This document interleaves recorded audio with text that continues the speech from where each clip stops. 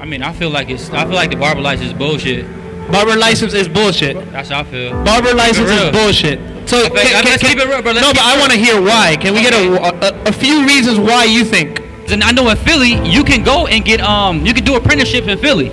You can pay a barber like 30. I think they charge like $3,500. And you shadow them for like 5 months, and they write down your hours. I feel like that's how it should be done. Cutting hair at the barber school and then cutting hair in the shop, completely different. You're not sweating when you're at school.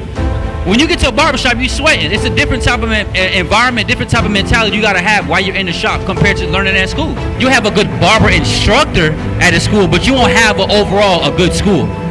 So that's really what the problem is like, I would love to have a school and do it.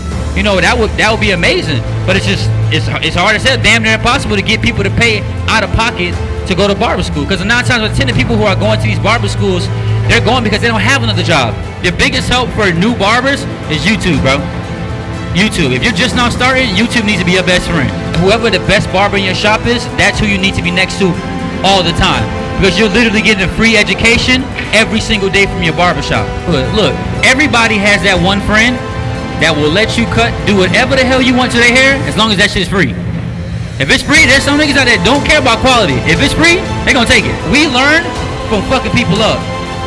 Period. That's how I learned how to cut hair.